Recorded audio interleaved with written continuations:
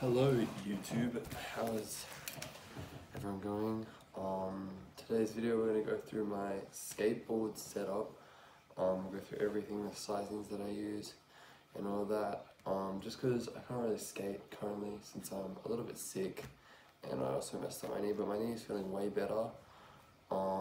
It's like almost fully healed. I should be able to skate this Friday and get some clips, hopefully, maybe even tomorrow, depends if I'm not sick or not.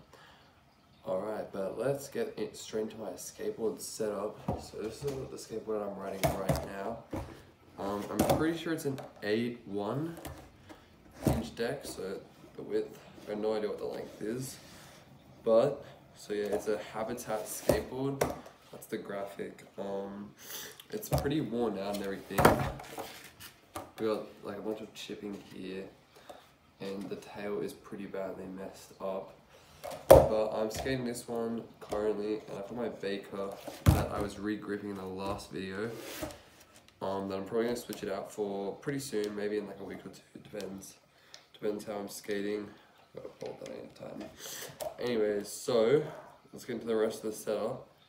So yeah, we got the 8.1 skate deck. I normally skate 8.25, except I got given this board for free by some guy at the skate park who didn't need it. So yep, we got the 8.1. I'm probably going to skate another Habitat sooner or later. My friend has one that he's probably going to let me have.